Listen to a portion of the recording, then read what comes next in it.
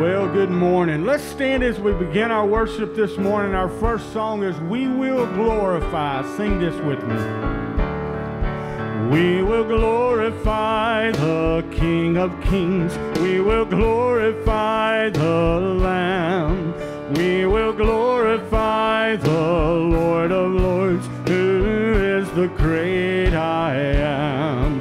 Lord Jehovah reigns in majesty. We will bow before his throne. We will worship him in righteousness. We will worship him alone. He is Lord of heaven, Lord of earth. He is Lord of all who live. He is Lord above the universe. All praise to him we give. Hallelujah to the King of Kings. Hallelujah to the Lamb. Hallelujah to the Lord of Lords, who is the great I am. Sing that again. Hallelujah to the King of Kings. Hallelujah to the Lamb. Hallelujah to the Lord of Lords, who is the great I am. Blessed is he who comes in the name of the Lord. Hosanna in the highest. Sing with me as we welcome Jesus into our service this morning.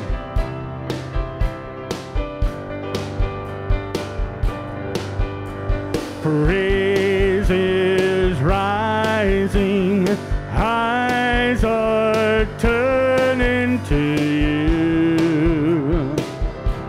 We turn to you. A hope is stirring, hearts are yearning for you. We long for you. 'Cause when we see you, we find strength to face the day. And in your presence, all our fears are washed away, washed away. Hosanna, Hosanna. You are the God who saves us, worthy of all our praises. Hosanna, Hosanna. Come have your way among us. We welcome you here, Lord Jesus. Hear the sound of hearts returning to you. We turn to you. In your kingdom, broken lives are made new. You make us new. 'Cause when we see you, we find strength to face the day. And in your presence, all our fears are washed away, washed away. Hosanna, Hosanna. You are the God who saves us, worthy of all our praises. Hosanna, Hosanna.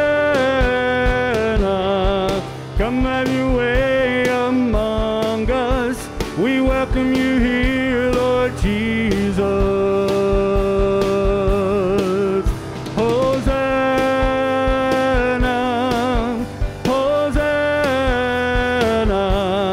You are the God who saves us, worthy of all our praises.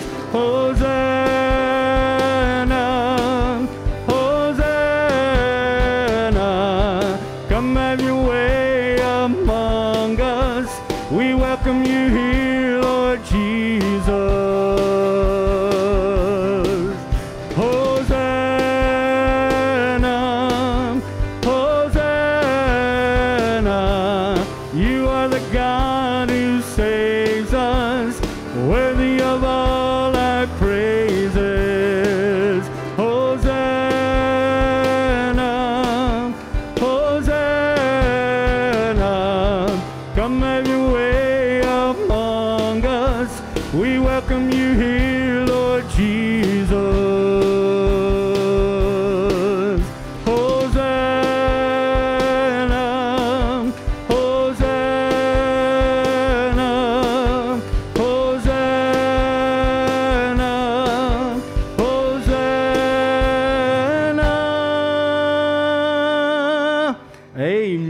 may be seated.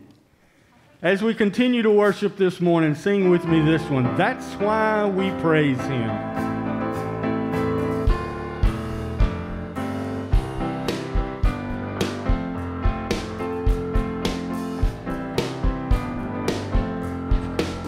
He came to live a perfect life. He came to be the living Word, our light. He came to die so we'd be reconciled. He came to rise to show His power and might. That's why we praise Him. That's why we sing. That's why we offer Him our everything. That's why we bow down and worship this King, 'cause He gave His everything. 'Cause He gave His everything.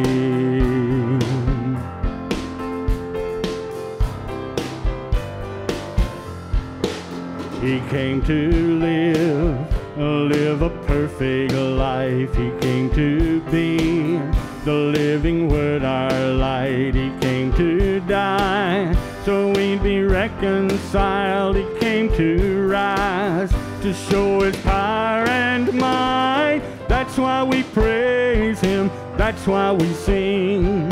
That's why we offer Him our everything. That's why we bow down and worship this King, 'cause He gave His everything. 'Cause He gave His everything.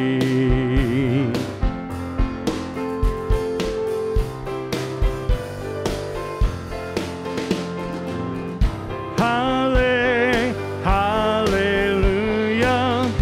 Hallelujah.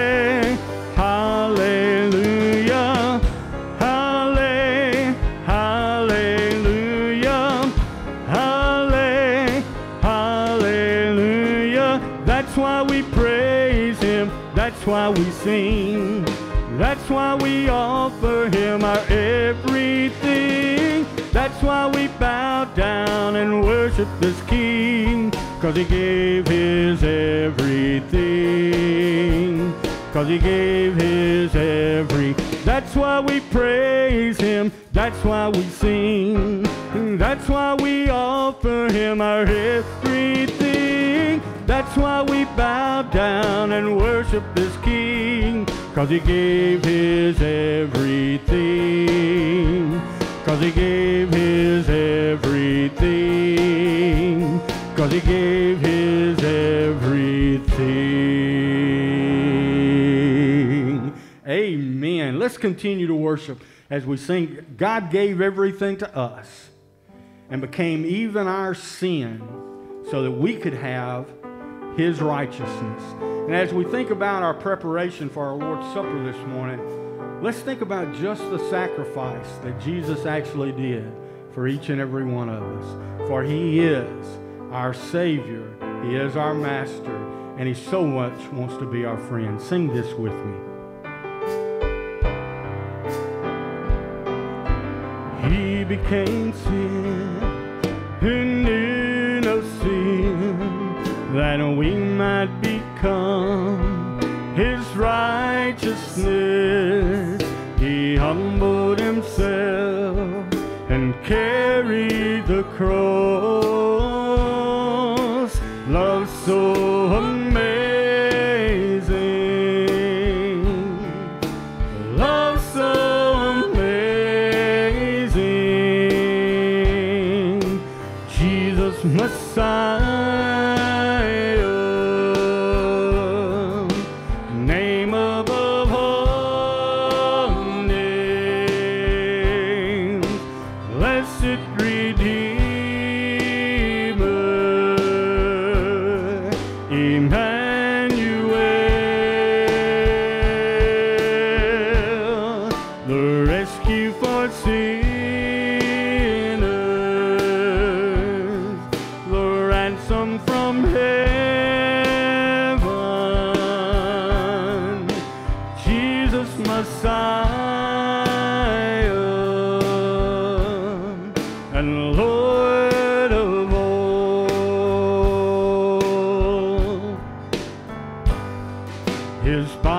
me the bread, his blood the wine, broken and spilled out all for love. The whole world trembled and the veil was torn. Love so amazing, love so amazing, Jesus Messiah, name above all names, blessed Redeemer, Emmanuel,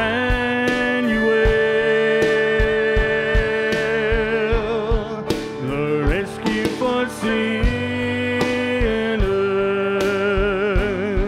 my ransom from heaven, Jesus Messiah, and Lord of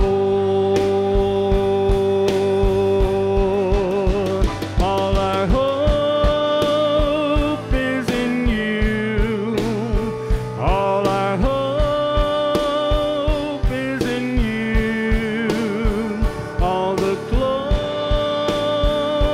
to you, God, the light of the world, Jesus Messiah, name above all names, blessed Redeemer, Emmanuel,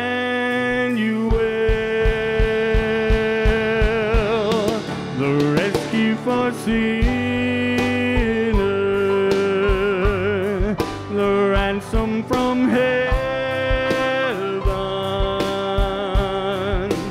Jesus Messiah, and Lord of all, Jesus Messiah,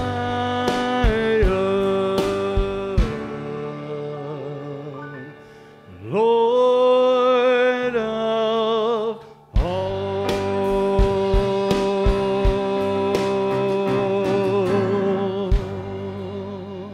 As I think about him being Lord of all, I have to think about the love that he shared with us.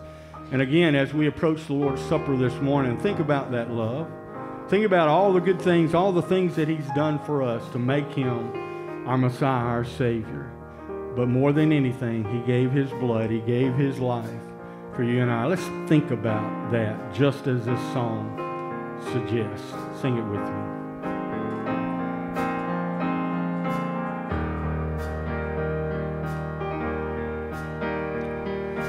Think about his love, think about his goodness,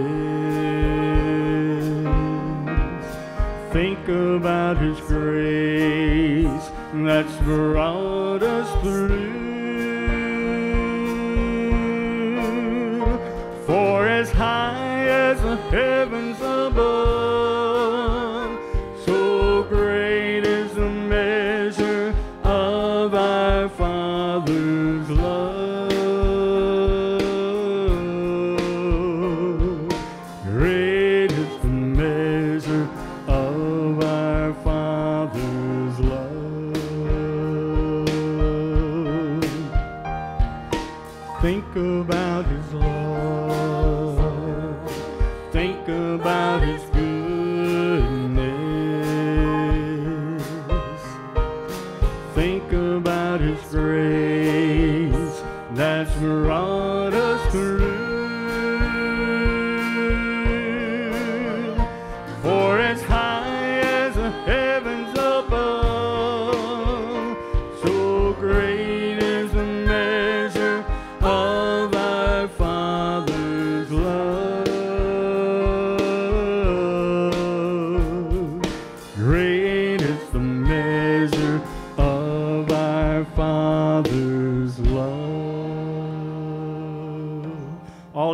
is our life.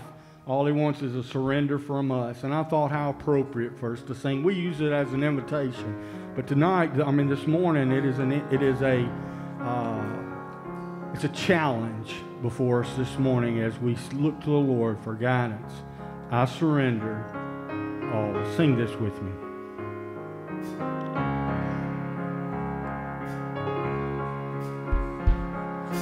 Oh, to Jesus I surrender all.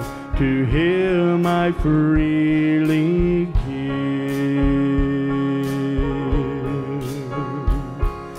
I will ever love and trust in him, his presence daily live.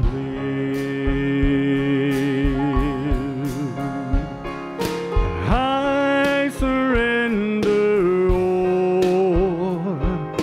I surrender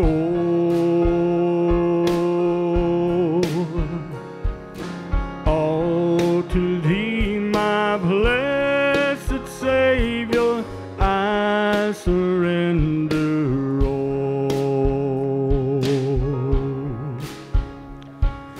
all to Jesus I surrender. Make me Savior wholly thine.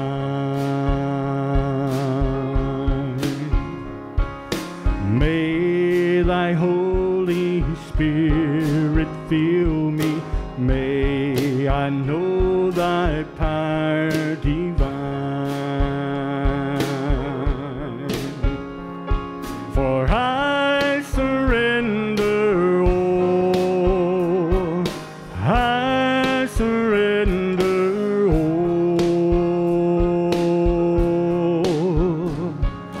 all to thee, my blessed Savior. I surrender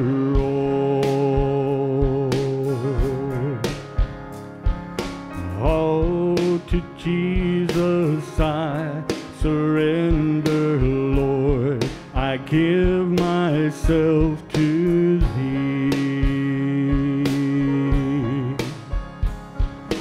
Fill me with thy love and power, let thy blessing fall on me. I surrender all. I surrender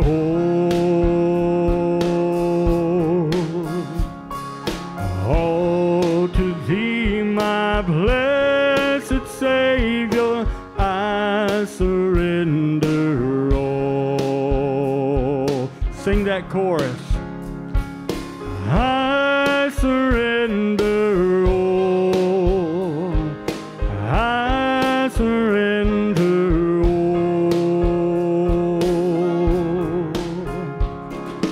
all to thee, my blessed Savior. I surrender all.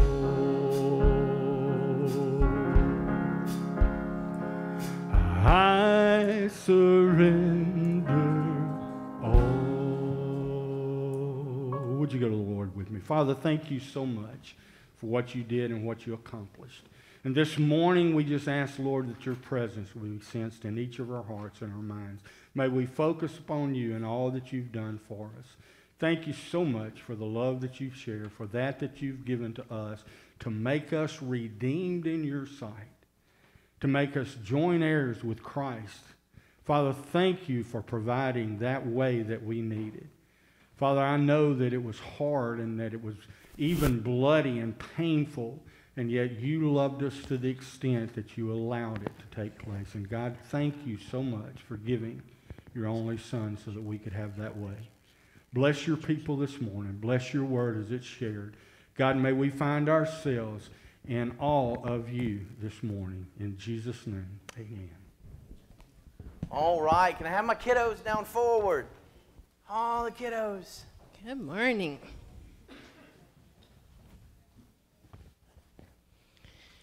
All right. We've had a busy morning already. I'm excited. So, y'all find a place to sit.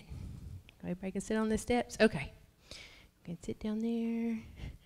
All right. So, I want you to use your imaginations this morning, okay? I want you to think all the way back to the very first Palm Sunday. You've heard the Messiah has come. You've heard the great miracles he's been performing. Your best friend even witnessed one himself. Centuries of prophecy are coming to pass in front of your eyes. The king who is to deliver your people from domination and redeem Israel has finally arrived. The time has come, and this Messiah is now riding into your town on a donkey. You dash to your backyard, to your palm tree, and quickly tear off some branches that might look like those right there. Those were a sign of victory and triumph. You give one to everybody in your family, and you begin to run out to the road to meet him. When you get there, you find a huge crowd of people, also with palm branches, waving them in the air and cheering on this Messiah. You take your cloak off and spread it on the ground in front of him. Suddenly, people start singing, and a song rises from the crowd. Hosanna, blessed is he who comes in the name of the Lord.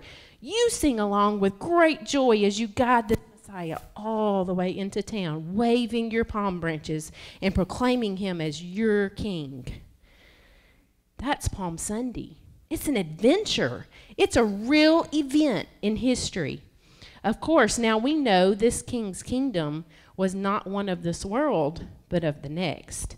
We cheer for him, eager for this most important triumph of all, his victory over death itself on Easter.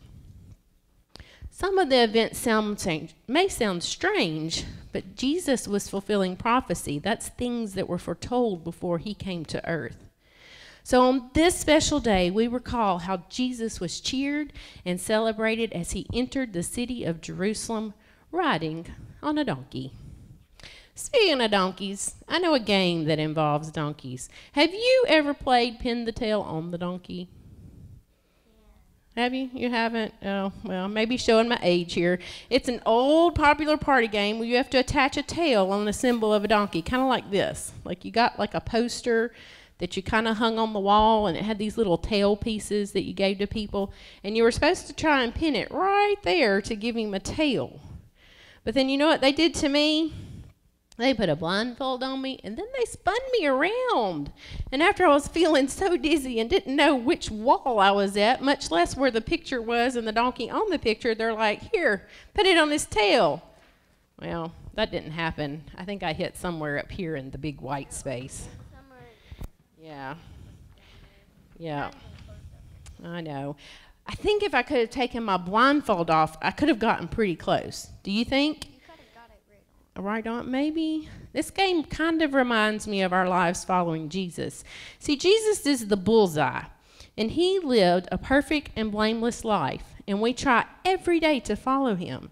And after we make a decision to follow Jesus, it's like we take the blindfold off, and we can see clearly. And if you haven't decided to follow Jesus, it's like you're trying to play this game in the dark, in the spinning, and you really can't even find the wall, much less the poster and the goal. Today we celebrate Palm Sunday. It's the beginning of Holy Week. And we know by the end of this week, Jesus will have been crucified. It was a horrible, horrible way to die. But he did it because he loves us. Even us, born 2,000 years later. Did you know Jesus died on the cross for you, and for you, and for you, and for you, and you, and you, and you, and you? The greatest ending to this week is when he rose again, and he's alive today. Hosanna, Hosanna, Hosanna. Church, will you say it with me twice like you mean it? One, two, three. Hosanna! Hosanna! Amen. As you go back to your seats, I have a little book for you that tells the story of Palm Sunday. I'll come get a little book.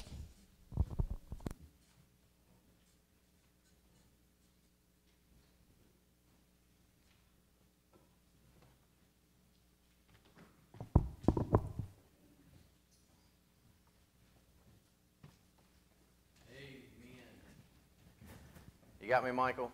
Amen. When people came to Jerusalem that day, they came to celebrate.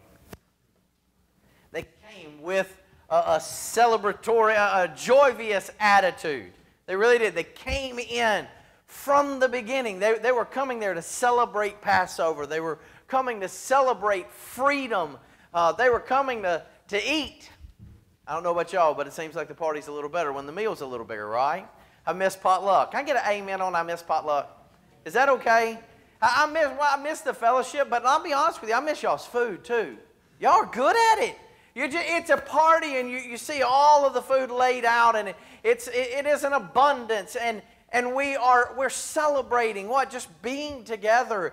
And these people were coming together, and they were celebrating a coming up festival. One of the festivals, one of the 7 times when they all would come together into Jerusalem, and they would meet up with their friends, and they would celebrate together. And it was a big party.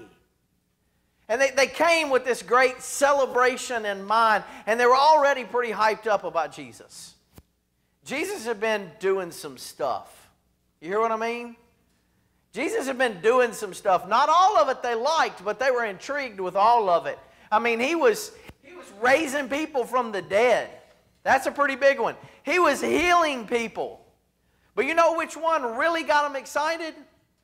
A free lunch. I know it's not simple, but if you go and look, every one of the Gospels talk about the free lunch.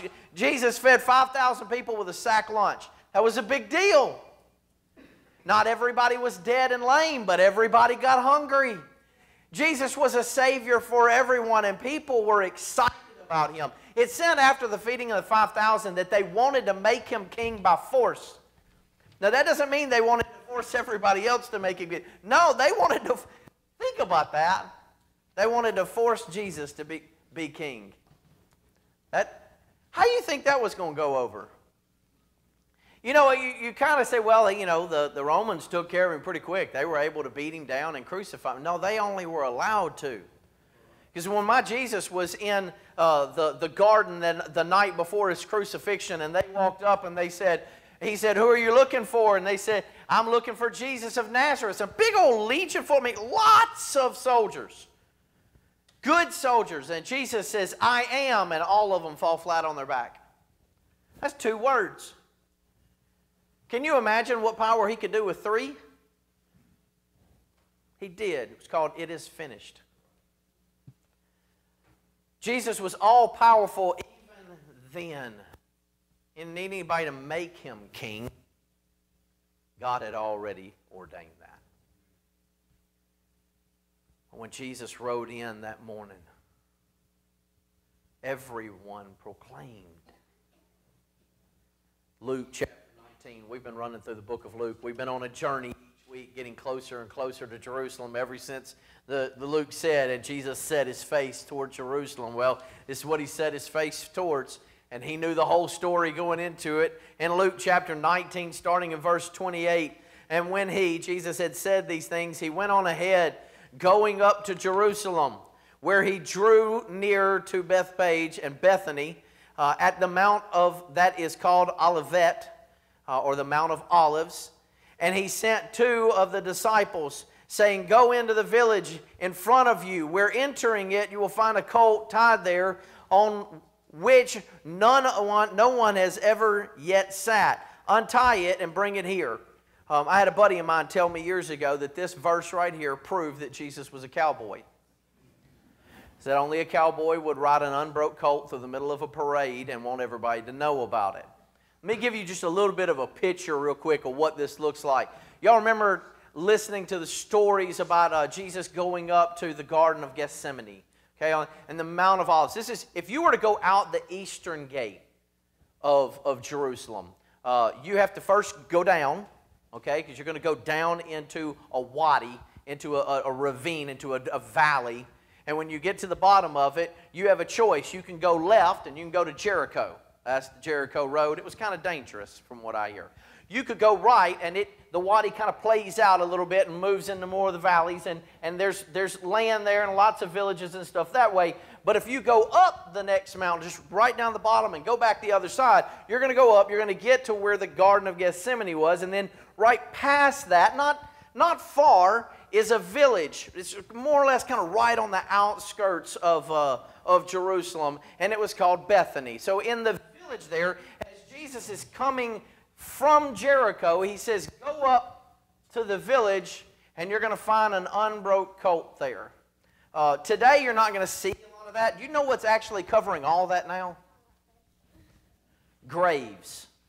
I'm not making this up. You go look at it. It is a rolling graveyard. People just dying to get in there. Truth be known, it is the most expensive graveyard in the world. Close to the Eastern Gate itself, graves there go for over $1 million, and you don't even get the whole spot. You get stacked. Why in the world would somebody want to spend $1 million to be buried where everybody else is already at? Because they truly believe that one day a king is going to ride through that gate. And there's going to be people shouting Hosanna. And there's going to be palm branches waving. They even believe, because of a scripture written in Zechariah, he's going to come in on, guess what? An unbroken colt, a foal of a donkey. Now that wasn't that big of a deal then. Today that would be wild, right? If a guy's going to come in today and he was going to be a king, he wouldn't be coming in on a donkey. He'd probably be coming in on a helicopter. But no, they believe that, and they want to be right there when the King of Kings comes. Do you want to be in the presence of God when He comes and declares a victory? Oh yeah, you do. Worth every dollar you'll ever make out if that really was what it took. Praise God it didn't. They came for a celebration. They even today will pay out everything to be a part of that celebration. And as they got there, they looked and they saw Him and they did not get it. See, they'd already been told. John told them. John the Baptist told them. Which I think is interesting, because when you're reading what John the Baptist said, it's written in the Gospel of John. So John said that John said. John said that Jesus was coming, and he proclaimed to everybody in the crowd, he said, "Behold, the Lamb of God who takes away the sins of the world." That's a pretty bold statement. You just don't say that about anybody. He didn't say, "Behold, the King of Kings and the Lord of Lords." That would have been just as true. He didn't say, "Behold, here comes the Son of God and the Son of Man." All of that would have been true. But no, John looked down and he said, "Behold, the Lamb of God that takes away the sins of the world." They just didn't quite get it. It's a long story. It's really all the way through their history, which is our history. It goes all the way back to Adam and Eve. Adam and Eve sinned. You remember that part? And then they covered themselves with fig leaves. I hope their fig leaves aren't as itchy as the fig leaves we have today, because I don't think that would have been very fun. Jesus decided we could do better than this. And He looks and He says, "I can cover your sin." And He slayed a lamb to cover the blood sacrifice, the death that needed to cover the sin. And then He took that lamb skin and He made for them clothes to cover their shame. Not because naked was a problem, but because shame was. And then later when he was trying to save and comfort the Jews in their worst of situations, they were in a bad place. You ever been at a bad place? I mean, bad place? You didn't have any hope left. You really didn't even know. I mean, what was the point? And it's just bad. That's where the Jews were. They were in a bad place. They were slaves, and the slavery was getting worse. God had told them He was going to save them, but yet here they were in the worst of the place. They were in Egypt, and they were making bricks. I don't know about y'all, but playing in the mud all day long just doesn't sound like that much fun. But it was a hard, hard life. And they called out, and they called out, and God answered. And he said to them, after Moses had come, and they had already had multiple plagues, and he was going to make Pharaoh let them go. He wasn't going to just come in and take them. He was going to make Pharaoh let them go. And in Exodus chapter 12, we hear about the Lamb of God. In Exodus 12, starting in verse 1, it says, "The Lord said to Moses and Aaron in the land of Egypt, 'This shall be for you the beginning of months. It shall be the first month of the year for you. Tell all of the congregation of Israel that on the 10th day of this month every man shall take a lamb according to their father's house, a lamb for the household. And if the household is too small for a lamb, then he and his nearest neighbor shall take according to the number of persons, according to what each can eat, and you shall make your count for the lamb. Your lamb shall be without blemish, a male, a year old, and you may take it from the sheep or from the goats. And you shall keep it until the 14th day of the month. Then the whole assembly of the congregation of Israel shall kill their lambs at twilight. Then they shall take some of the blood and put it on the doorpost and on the lintel of the houses in which they eat.'" God had already declared His righteous judgment. And the judgment of God was coming in the form of death. He gave very, very specific instructions to the Israelites to make a sacrifice of a lamb for the sins and to cover the lintel of their door with that blood. And as the angel of death came over that night, he passed over the homes with the blood. Of course, in the blood, there was redemption. In the blood, there was salvation. And it was found in the Lamb. Now, there's a few things here I want to kind of point out because I didn't know them. If I didn't know them, I'm assuming some of you may have not picked it up either. And a lot of it comes across because, like I've been saying lately, we're just not Jewish enough. There are times we're just missing some of this because I had read that before. I even remembered very clearly that the lamb had to be without blemish. I knew that part. I even remember listening to a pastor tell me, how they would count hairs. Like if it had spots on it, if it had more than a couple of hairs, that one's not okay. And they would send it out. Even if the skin was discolored, they would say that one wasn't good enough. And they had to go and do whatever it took to get a perfect lamb for them to be able to sacrifice. I knew that part. What I didn't pick up on was the 10th day and the 14th day thing. Didn't seem to matter to me. Anybody else? Okay, didn't matter to you either. It really doesn't, in the sense that we know that the story still plays out. Doesn't matter what day it came on. But what is very, very interesting is that we know exactly what day that Jesus is entering the city of Jerusalem. We know exactly what day it is. It's the day of preparation and presentation. They not only had to prepare everything for this meal because they were moving into a Sabbath, all right? Understand that we don't take Sunday as seriously as they took Saturday, all right?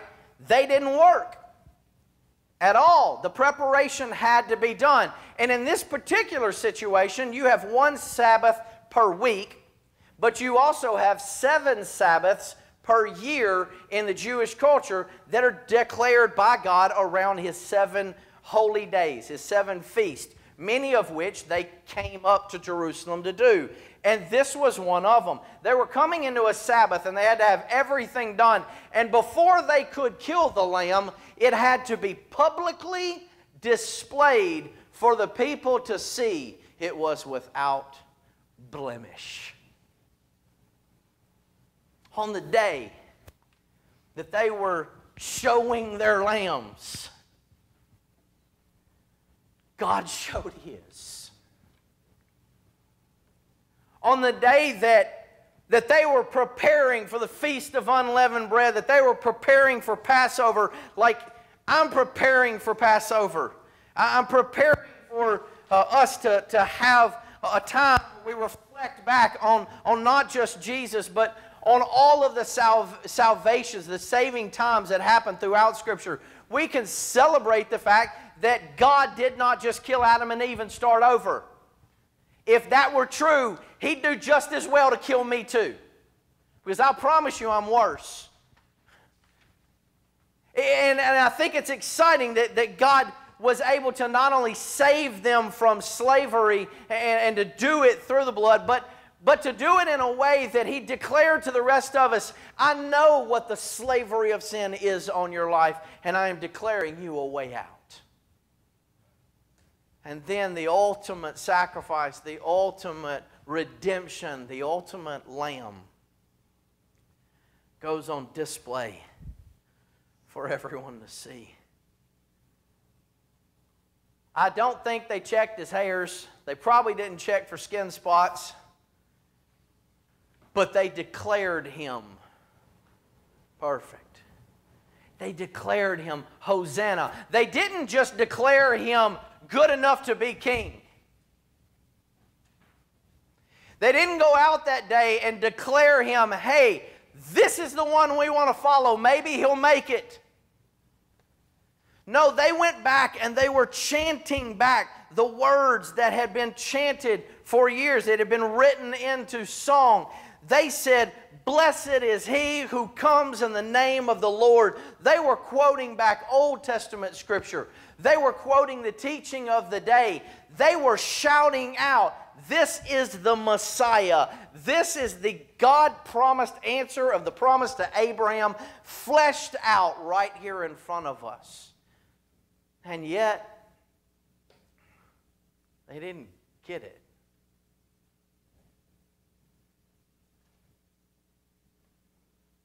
Zechariah says, rejoice greatly, O daughter of Zion. Shout aloud, O daughter of Jerusalem. Behold, your king is coming to you. Righteous and having salvation is He. Humble and mounted on a donkey, on a colt, on a foal of a donkey. Blessed is the King who comes in the name of the Lord. Do we get it? Here's the reality. As I go into the day, I know Easter's right around the corner. It's the best part of the year. It's the greatest season. We celebrate Jesus and we celebrate what He did. And we even, to some extent, we're waving our palm branches. We're laying our cloaks at His feet. We're making sacrifices in our life to say, hey, I believe in this. And then I do honestly believe that sometimes we're just a shy bit short of really understanding that God poured out His blood and He put it on your life and He saved you from the death you really deserved. And for that, we get to celebrate. That the grace of God is sufficient for us. The amazing grace covered all of your sin. All of it. For that, we can celebrate. I know the story gets a little dark. We know this. Between now and next Sunday, the story got dark. Yes, Jesus is going to be beaten. He's going to be whipped so bad nobody could recognize Him. He's going to have so much damage done to His body, He should have died 3 times. And yet He endures all the way till what? To the 14th day at twilight, where all of Israel shall kill their Lamb. Behold the Lamb of God who takes away the sins of the world. Amen. Today we come together, we celebrate Passover, we celebrate Palm Sunday. Jesus was coming to celebrate Passover, so we're here to celebrate Passover. We're going to do as He did that night. We're going to take of the cup. We're going to take of the unleavened bread. I hope theirs tastes better than ours does. They were much better at it. They did it. They made it every year. But I honestly think that the fact that we got to struggle a little bit today to get these little cups open, maybe that little bit of struggle remind you how little your struggle really is. Maybe that little bit that you squeezed too hard and it got out on your thumb. Try not to get it on that pale yellow shirt. Oh no, that ain't coming out. Maybe it'll remind you of all the blood that was shed. Maybe the bitterness of the tears and the wine will remind you of the cost that was paid. But then let the sweetness remind you that you can celebrate, for grace has covered your life. And God has passed over your judgment. Father God, we thank you. You are holy. You are precious. You are the Lamb of God that takes away the sins of the world. Lord, today we celebrate that and we stop for just a moment and ask for your forgiveness.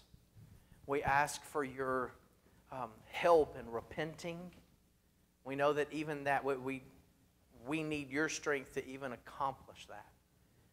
And we ask you, Lord, to guide our hearts, to lead our hearts right now, Lord, to repentance and into your forgiveness so that we may enter this moment holy. Father, Lord, if we have wronged someone, please forgive us and help us to go make those amends. Lord, if we're struggling with forgiving ourselves, help us, Lord, to know your forgiveness is on your blood, not ours. Father, Lord, lead us, guide us, protect us. We ask this in the name of Jesus, our Lamb. Amen.